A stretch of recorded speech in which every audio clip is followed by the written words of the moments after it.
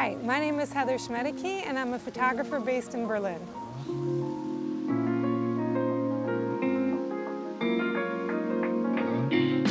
Our lives are so filled with visual information, we're constantly being bombarded with things.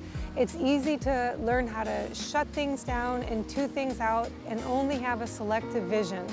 And that's what traveling and taking photographs does for me, is it helps me keep my eyes open and constantly be aware of situations around me and how I might be able to turn them into a good photograph.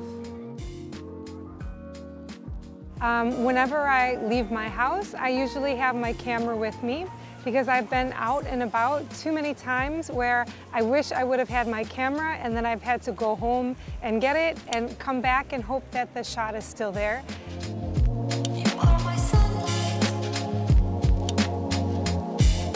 I look for contrasts in geometry, contrasts in lighting, contrasts in stillness and motion.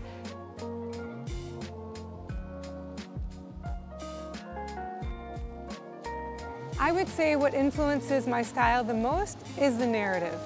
Each photo is an invitation to the viewer to step into the scene and help build the story of that photograph.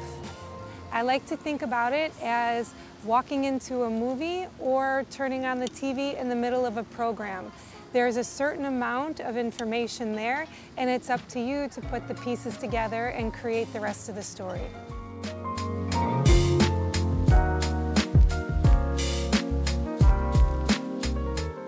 One thing that I like to do when I'm composing a photograph, especially at night where I have to set up my tripod and use my remote control, is to find a place that I find attractive for the lights, the composition, and the contrast, and then wait for people to move into my frame.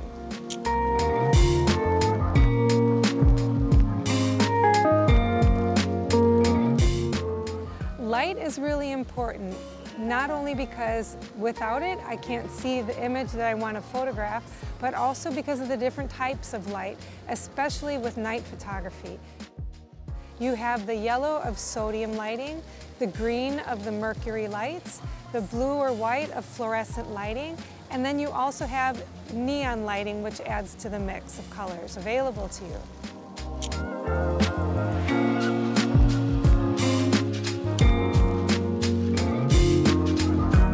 One of my favorite times to go out and take pictures is during inclement weather.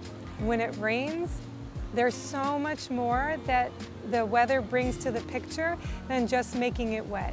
You have really beautiful reflections that you can capture on the pavement, and you also have water drops on your lens, if you want them there, that can act as a prism and add another element to your photographs.